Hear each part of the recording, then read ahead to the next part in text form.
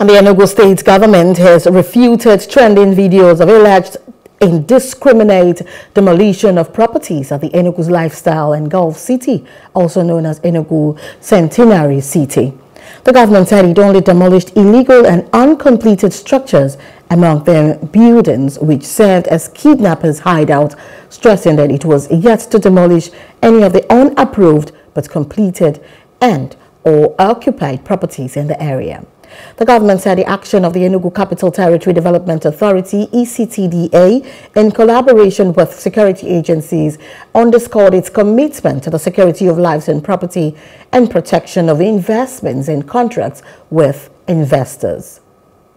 Capital Territory Development Authority, we take full responsibility for the events of yesterday. You are not allowed to put one block by way of development without approval, and we are not going to give you that approval if you do not have proper title document.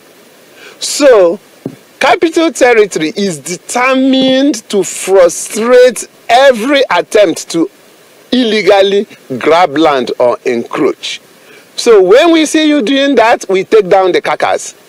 If you've gone to the point that human emotion is provoked, because we are all humans, we give you stop work order. We tell you, come and explain what you are doing. Go to the Ministry of Lands. Get your paper. That is what shows us that you are the owner of the land. We don't want a situation any of you goes on vacation and by the time you come back, a stranger has built on your land and you are told go to court. The video of a marked but undemolished property trended by the developer on the social media validates our position, because the video shows his house untouched. So it validates that developed properties, that we are even giving them a fifth chance. Our case is very simple. Whatever development anybody wants to do, you must show us a valid title. That is the irreducible minimum.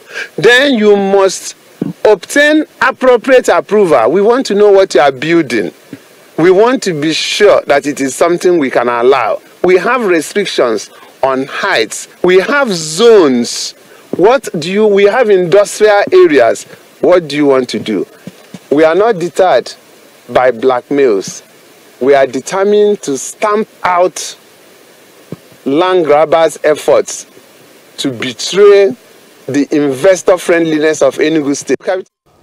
Hello, hope you enjoyed the news. Please do subscribe to our YouTube channel and don't forget to hit the notification button so you get notified about fresh news updates.